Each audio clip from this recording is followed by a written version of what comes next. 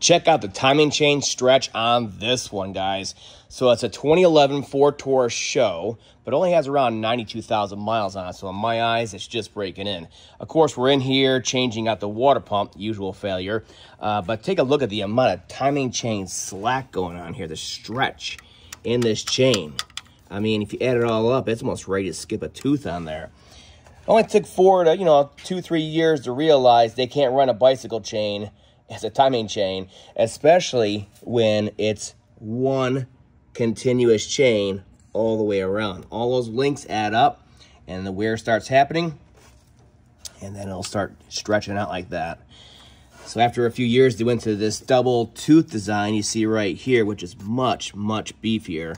But of course, because of the length, after a while, they stretch out too. All the links wear, and it all adds up, and it becomes too long and stretched out.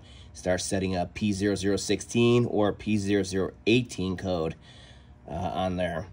So, yeah, that's pretty darn bad.